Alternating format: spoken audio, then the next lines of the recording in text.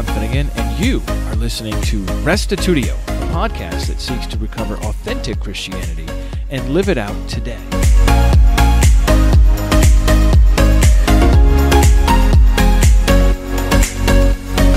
Last time we looked at what Jesus taught about God. Although this class is called One God Over All, it's also important for us to talk about Jesus. If the Father alone is the one God over all, then what does that mean about Jesus? Who is he?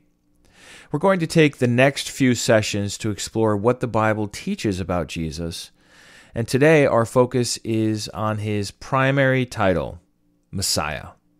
In addition, we'll briefly look at John 8:58 and whether or not Jesus claimed to be the great I am. Here now is episode 415, part 5 of our One God Overall class.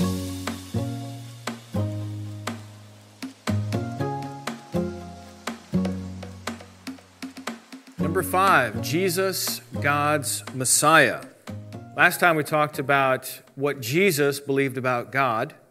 This time we're talking about who Jesus is.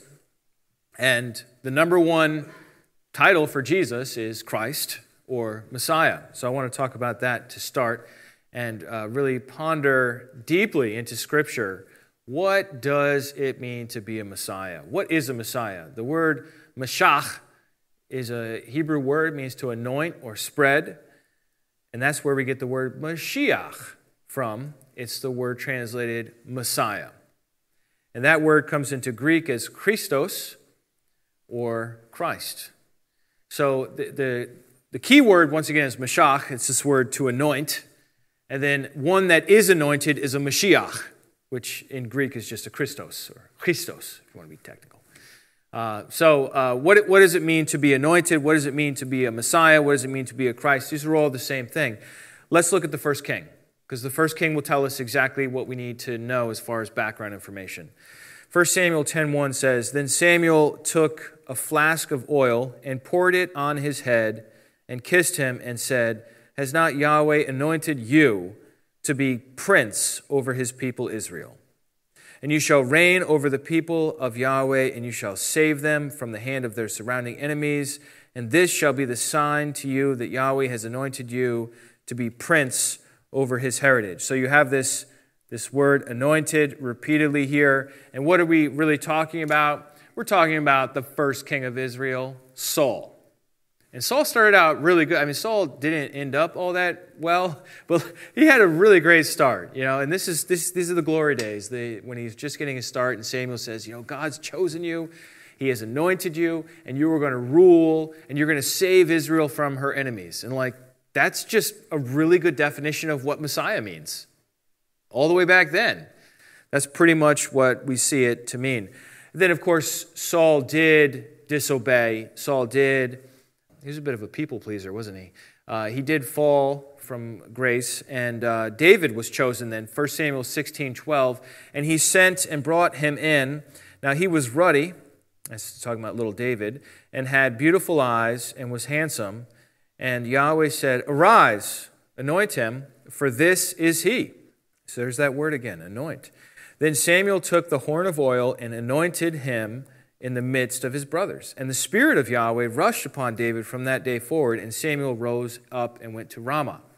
So a couple things. First of all, the first Messiah is Saul, in the sense of being a king. And the second one is going to be David. But notice that we're talking about something that's very physical. This is not really a metaphor, the word anoint.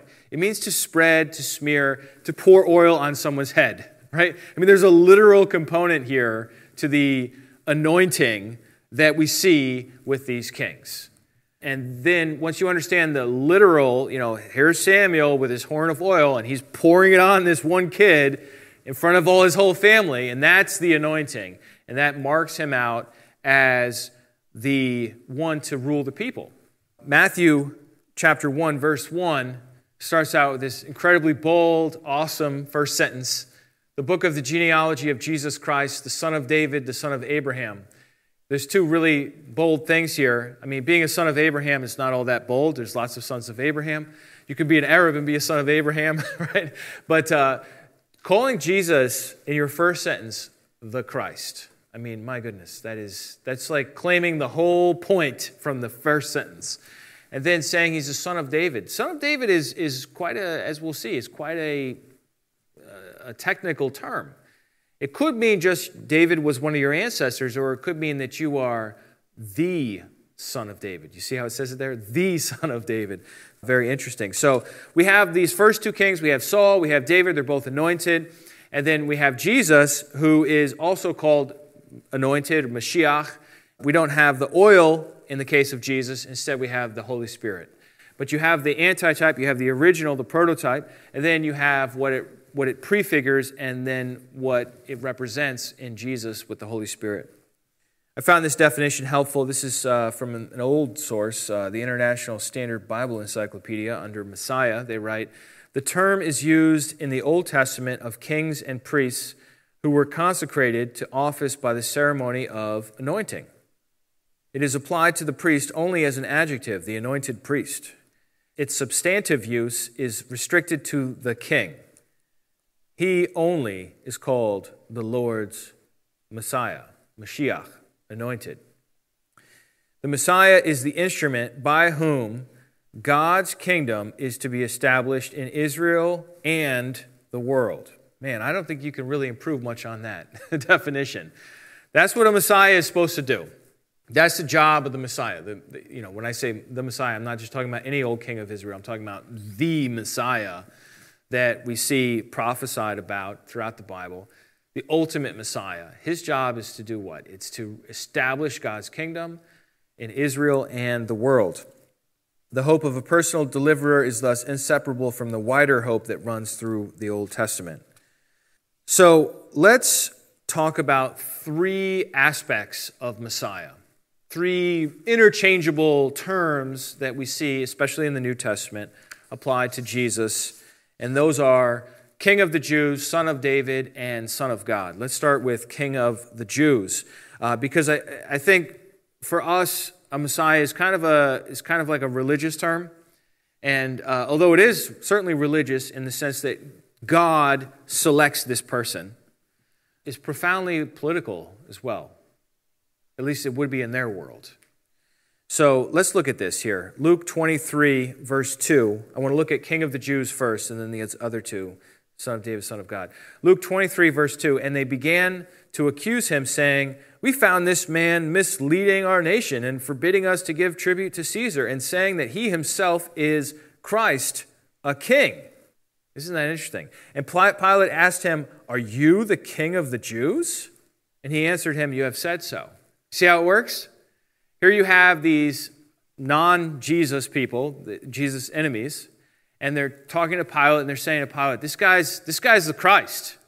All right? Now, look, if you're a Greek, if you're a Roman, you hear the word Christos, you probably think a wrestler.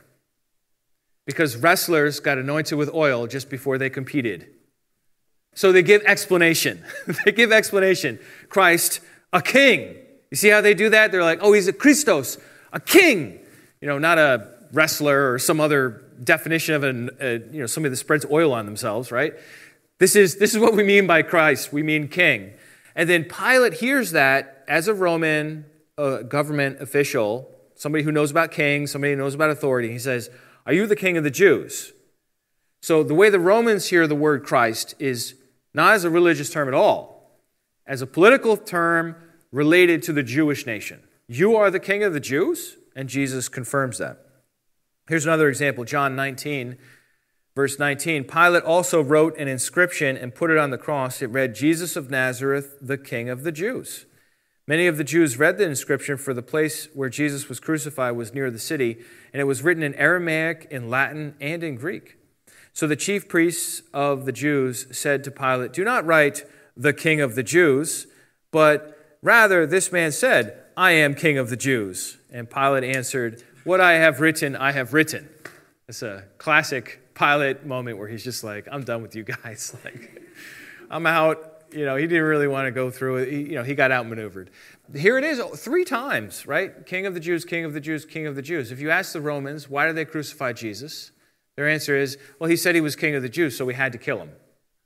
It makes perfect sense, right? Like the Romans are in charge of who's the king of what. And this guy said he was the king of what, and the Romans didn't say he was the king of what, so they executed him. Just as simple as that from a political point of view. But of course, Messiah is more than that. It's also Son of David. It's also Son of David. And to say Son of David is to invoke the idyllic, great king, the sweet psalmist, the mighty warrior, David, the son of Jesse, in his good years, okay? Like, we know he fell, he did some bad things, but like, there is this golden period in David's life that is held up as an example over and over throughout the book of the Kings. If you're a good king, they say, oh, he walked in the steps of his father David. If you're a bad king, he walked in the steps of his father Jeroboam, or some other knucklehead, right? So like, David is the example of a good king, and we see this also under the definition of Messiah in the ISBE. It says, in the popular conception, the Messiah was chiefly the royal son of David who would bring victory and prosperity to the Jewish nation and set up his throne in Jerusalem. Let's look at a really great example of this is the Hosanna text. So we have it in Matthew, Mark, Luke, and John. Every one of them, when Jesus rides that donkey into Jerusalem, as a public announcement that he's claiming to be the Messiah. That's what he's doing there. It's a very bold move. And Jesus is only alive like a week after he does this. Like, that's it. That's the beginning of the end. And each of these is so fascinating. So in Matthew it says, Hosanna to the Son of David. Blessed is he who comes in the name of the Lord. Hosanna in the highest. Hosanna, by the way, means save now. It's asking for salvation to come. Hoshiana, the word na is a Hebrew word, means now. Anyhow. In Mark it says, Hosanna, blessed is he who comes in the name of the Lord. Blessed is the coming kingdom of our father David. Hosanna in the highest. Luke says, blessed is the King who comes in the name of the Lord. Peace in heaven and glory in the highest. John says, Hosanna, blessed is he who comes in the name of the Lord, even the King of Israel. You see, reading across the Gospels, Matthew, Mark, Luke, and John, we see one of them says Son of David, one of them says Kingdom of our father David, actually coming Kingdom of our father David, one of them says King, and one of them says King of Israel. So all together, we get a full picture of what it means to be the Son of David. It means you're the king. It means you're the one that's bringing the kingdom anticipated. Pretty awesome. And we also saw that in Matthew 1:1, right? The genealogy of Jesus Christ, the son of David, the son of Abraham. All right, let's look at the third one there, Son of God. This is probably the most interesting, so we'll spend the most time on it. What does it mean to be the Son of God in Scripture? 2 Samuel 7:14 says, I will be to him a father, and he shall be to me a son. And your house and your kingdom shall be made sure forever before me. Your throne shall be established forever. So this is the prophecy. This is like a little part of it. It's several verses long. I just zeroing in on the part relevant to Jesus. This is the prophecy that David receives from God. And the prophecy is basically like after you die, there's going to be this descendant. And to this descendant, I will be to him a father. Look, if God is your father, you are his daughter, you are his son, right? That's just by definition. So 2 Samuel 7 is this idea that there would be a son of David who will also be a son of God. This is where it begins, 2 Samuel chapter 7. And this one is not just going to rule for 40 years like David did. This one is going to rule forever. We see something very similar in Psalm 2, verse 6. As for me, I have set my king on Zion, my holy hill. I will tell you the decree. The Lord, or Yahweh, said to me, you are my son. Today I have begotten you. Ask of me, and I will make the nations your heritage and the ends of the earth your possession. So we see in Psalm 2, again, God calling someone his son is tantamount to saying, you're the Messiah, you're the king, you're the one that's going to rule. When I hear the term Son of God, when we hear it today in our own context, we don't think, oh, it's a political term for a king, right? That's not obvious to us. But what I'm arguing is that based on 2 Samuel 7 and Psalm 2, that was obvious to them. And I'll show you this, how it is dealt with in the New Testament. Luke chapter 1, this is the Annunciation where Gabriel talks to Mary. Luke 1:31. And behold, you will conceive in your womb and bear a son, and you shall call his name Jesus. He will be called great and will be called the Son of the Most High. And in the next breath, and the Lord God will give to him the throne of his father David. You see how fast that was? And he will reign over the house of Jacob forever, and of his kingdom it'll go forever, right? There will be no end. So on the one hand, you're going to have this child. He's going to be called the Son of the Most High. And then right away, that means that, and the Lord God will give him the throne of his father David. So these Son of God and Son of David, they're just kind of used interchangeably of the Messiah. I'll show you another place. There's lots of evidence of this. John 1:49. This is Nathanael. Nathanael answered him, Rabbi, you are the Son of God. You are the King of Israel.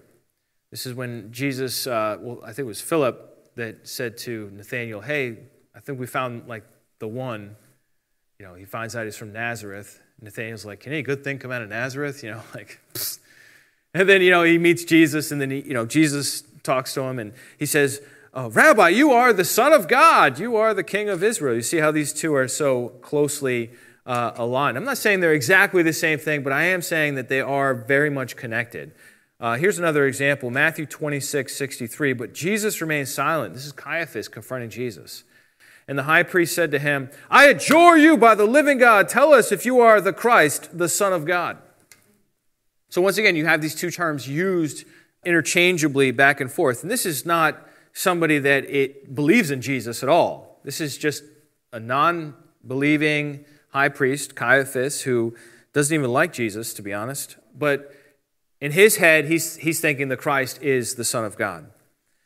So what does Son of God even mean? Let's talk about the two meanings that we've just seen here. Definition 1 would be a synonym for Messiah or King. I'll show you this. This is from Chronicles, but it's the same thing we already saw from Samuel. 1 Chronicles 17:11. When your days are fulfilled to walk with your fathers, he's talking to David, I will raise up your offspring after you, one of your own sons, and I will establish his kingdom. I will establish his throne forever. I will be to him a father, and he shall be to me a son.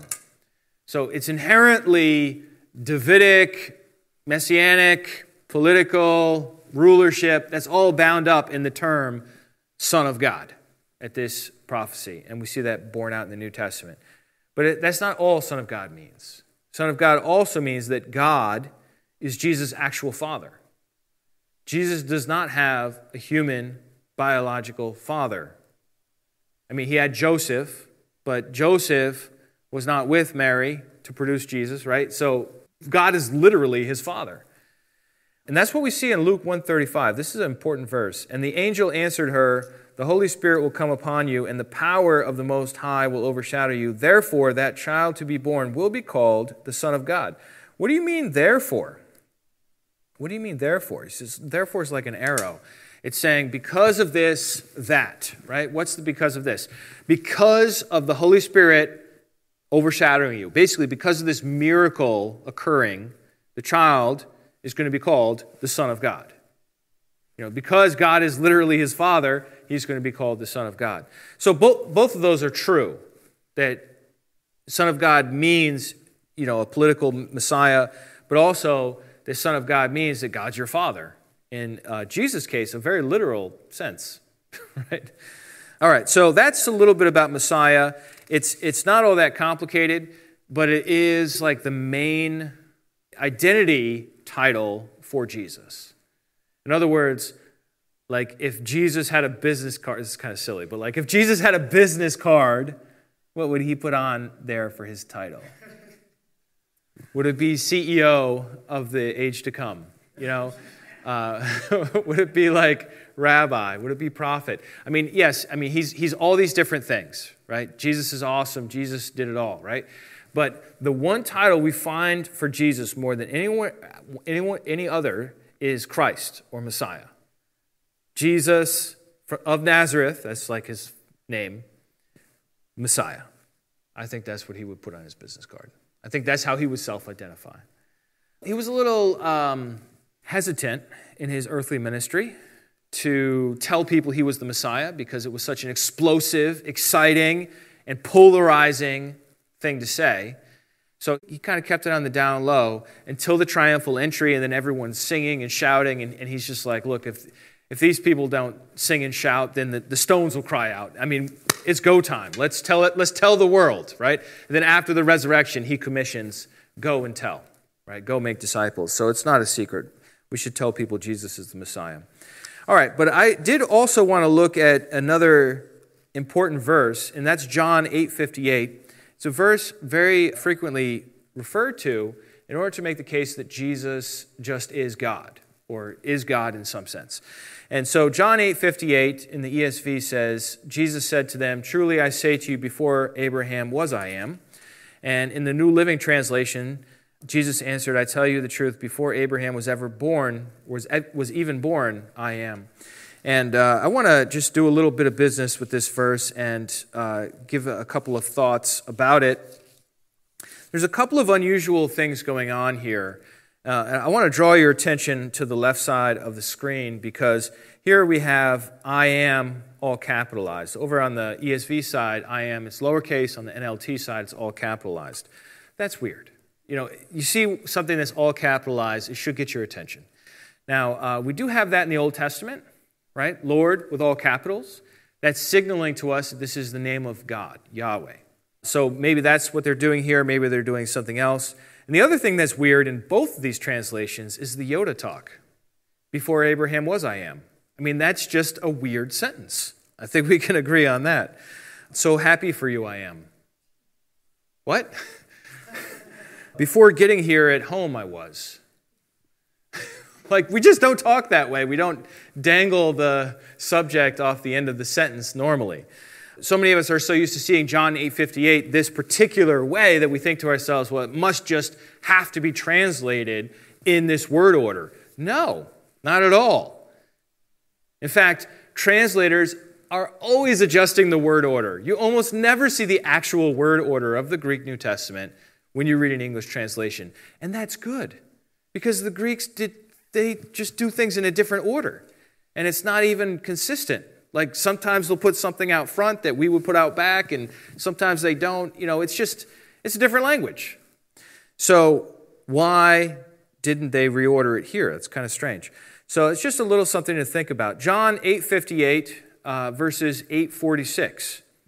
Now look, both of these are very similar in that, well, let me read John 8:46. Which of you can truthfully accuse me of sin? And since I am telling you the truth, why don't you believe me? So we have the word I am here. It's in the same chapter, same version of the Bible. We have I am in verse 46 and verse 58. But in verse 46 it's not capitalized. In verse 58 it is capitalized.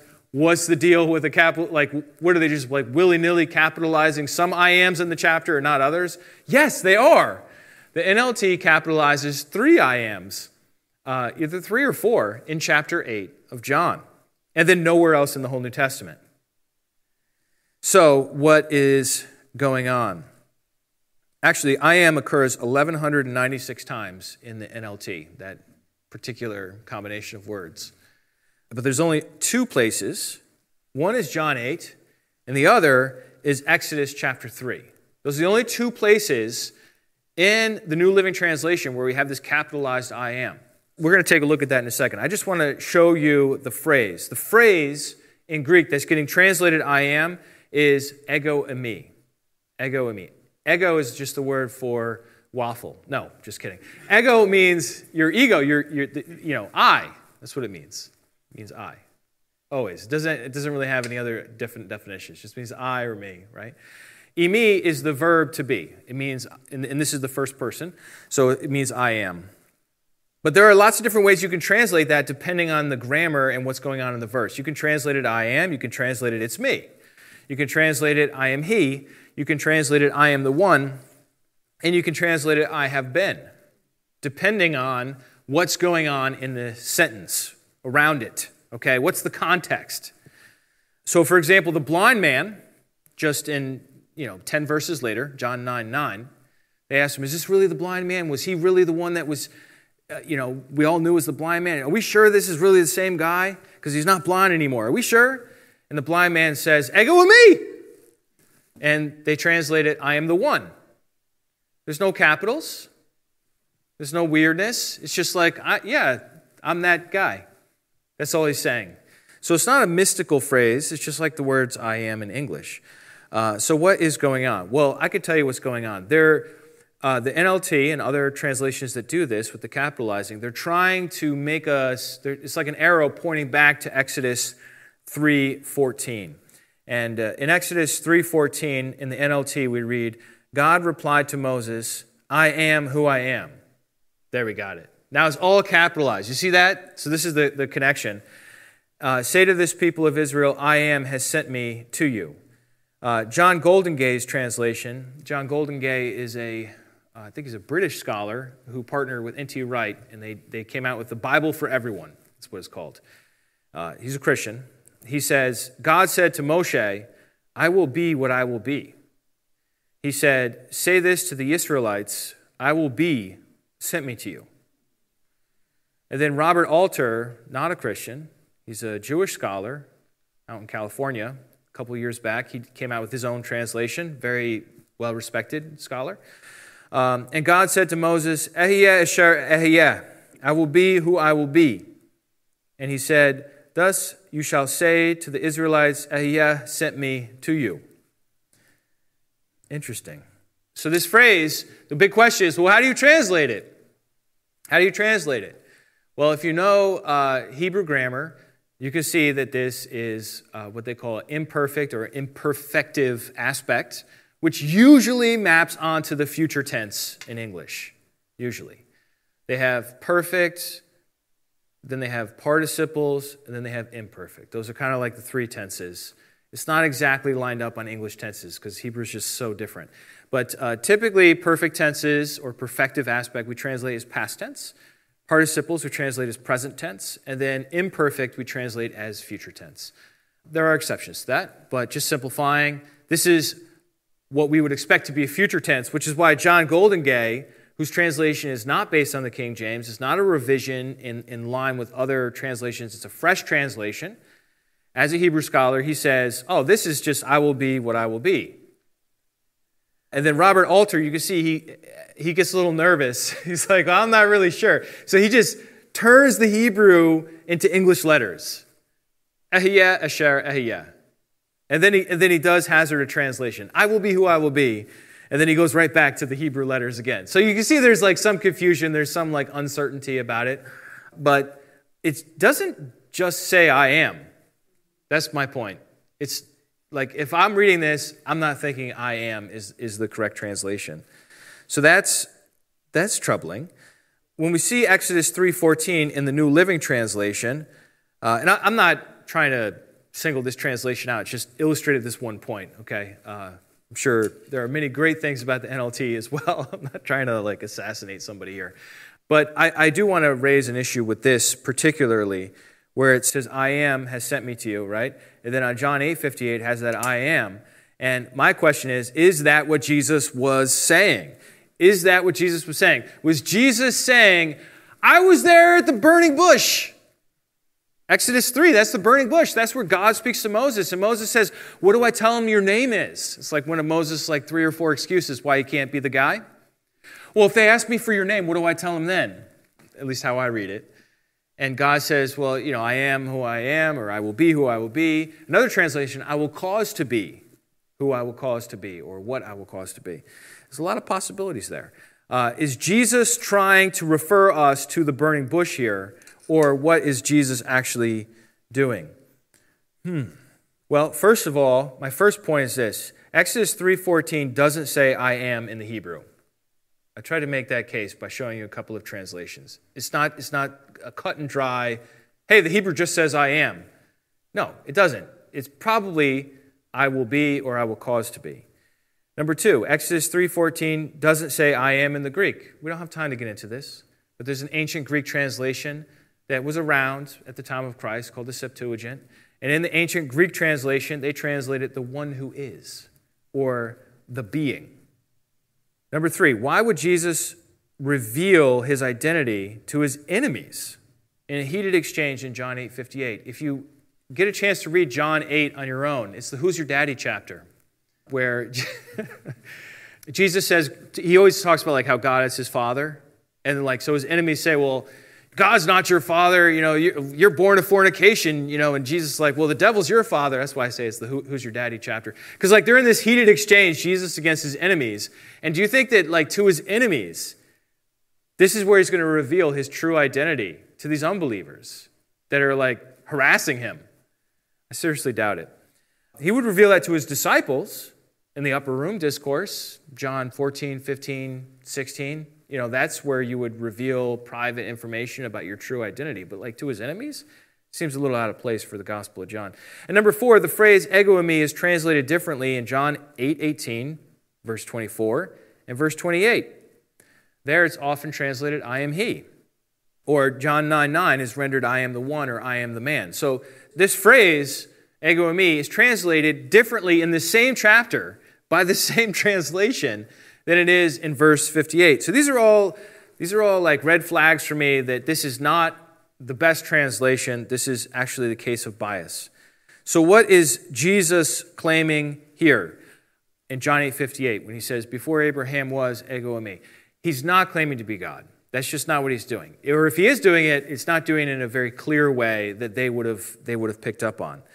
So he could be claiming to pre-exist, that he existed before Abraham, whether literally or in God's plan. Or he could be claiming, well, we know from Genesis 3, talking about God's plans, right? You had Abraham. Abraham's what? Genesis 12?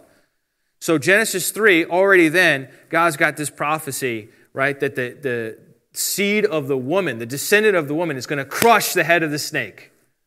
We already know that there's a prophecy of a deliverer to come. We know that Messiah is prophesied already from chapter 3.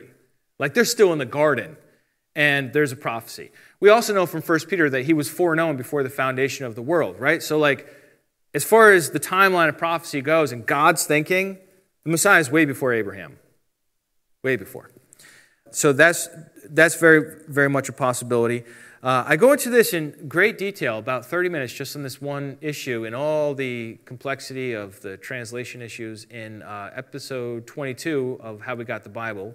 Did Jesus claim to be the great I am in John 8:58? So go check that out if you want to go deeper on this. I'd like to close today with John 20, verse 31. John 20, verses 30 and 31 are the closing conclusion of the Gospel of John, in the sense of like giving a purpose statement for what he's doing. There's more material. There's chapter 21. But that's kind of like more of an appendix. This is like really the purpose statement here. John 20, verse 30 says, Now Jesus did many other signs in the presence of the disciples, which are not written in this book. But these are written so that you may believe that Jesus is the Christ, the Son of God. And that by believing you may have life in his name. The point, John 8:58, just remember, is in the Gospel of John. Okay? So he gets to the end of the book and he's like, all right, guys, I'm going to tell you why I wrote what I wrote. Jesus did lots of other stuff. I did not write about that. I put this in because I want, it's persuasive. It's not just a biography, it's an evangelistic biography. I want you to believe, by all the stuff that I have in here, that Jesus is the Christ, the Son of God. That's what he wants people to believe. Now, once again, Messiah, Christ, Son of God, this is N.T. Wright, is the coming king who would be David's true heir, through whom Yahweh would rescue Israel from pagan enemies. So Messiah is not Yahweh. He's the one through whom Yahweh rescues the people. But here's my question. Let's just assume I'm wrong about this. For a second, let's do a little thought experiment. Let's assume that Pastor Sean's just out to lunch, okay? And that the Gospel of John really does say that Jesus is God. All right, well, on the one hand, you've got God. On the other hand, you've got Messiah. Who in the world would care that Jesus is the Messiah if he's also God? I mean, God is so much bigger. It's like saying, yeah, I'm an office worker and, I'm the CEO. Who cares if you're an office worker? I mean, let's say you're writing a biography of a famous person, say somebody who died in the year 1931, Lillian Leitzel. She happens to enjoy playing the piano, but she's also the best aerial acrobat of the 20th century, whirling around on those rings, just putting her audiences in awe and disbelief with what she can do up in the air. You go to write this biography, you're going to write the definitive biography for this little-known acrobat, and you write it all out, and then in the conclusion you say, I have written these things. She had done many other things, but I wrote these things that you would believe that she really did enjoy playing the piano on occasion. No. Who cares if she played the piano? She's the best acrobat of the 20th century. That's why you're writing a biography about her. Lots of people play the piano. So it is with Jesus. If Jesus is the Messiah and God, who cares that he's the Messiah? If he's God, then that's just obviously so much more important. It would stand out front of his messianic identity. So let's review. Number one, every Christian can agree with this. Jesus is the Messiah. Number two, a Messiah is someone anointed by God to rule over the world and usher in the messianic age. Number three, Messiah is interchangeable with King of the Jews, Son of David, and Son of God. Number four, Son of God has two meanings, maybe more than that, but not less, right? One, a synonym for Messiah, and two, that God is Jesus' actual Father. 5, notwithstanding translation bias, John 8:58 does not imply that Jesus claimed to be the I am of Exodus 3:14. And last of all, number 6, if Jesus is both Messiah and God, his divinity would eclipse his anointed role. All right, so that's enough on Messiah. Next up, we're going to look at Jesus as God's subordinate son as we continue through our class, One God Over All. Well, that's it for part 5, Jesus as Messiah, and exploring John 8:58 a little bit. As I mentioned, go check out podcast episode 351 to hear a much more in-depth take on did Jesus claim to be the I am in John 8:58. That was from last summer, and it goes into a lot more depth. What I'm doing here is making sure that people at least get the surface level, the initial understanding of a number of these confusing verses, especially the way our translations have them, many of them, then referring people to digging deeper. So hopefully that works as a strategy not to overdo some of the complexities that maybe not everyone's interested in, at least at this moment, while they're going through the class, but also provide them with ways to dig deeper. If you have questions on this episode or comments, come on to restitutio.org and find episode 415, Jesus the Messiah, and leave your thoughts there. We'd love to hear from you. Also wanted to let you know that our website, restitutio.org, is now available in dark mode. Oh yeah. I am a huge fan of dark mode, have been for many, many, many years. I'm so glad the operating systems are finally catching up, and that I don't have to use more complicated ways to get all the white space off my screen and switch it to black so that I can look at my screen for long periods of time and not strain my eyes. But anyhow, phones are now supporting dark mode, tablets are, I think, and certainly desktops. So whether you have a PC or a Mac or an Apple or a Galaxy or whatever you got, if you want to go to restitutio.org and read especially long articles like my latest called The Father is Greater Than I, exploring biblical subordination. It's over 20 pages long, and that would be a lot on the eyes if you were staring at a white screen. So hit that little moon icon in the bottom right-hand corner, and it will go to dark mode. Or if your device is already set in dark mode, it'll just automatically detect that, and you'll be able to read in comfort. And if it's bright out and you want to go to daytime mode, even just on the website, even though your device is in dark mode, you just hit that little moon, goes right to white mode. Love this plugin, so happy with it. Thanks everyone for listening in to the end here. We'll see you next week. If you'd like to support this ministry, you can do that at our website, restitutio.org. And remember, the truth has nothing to fear.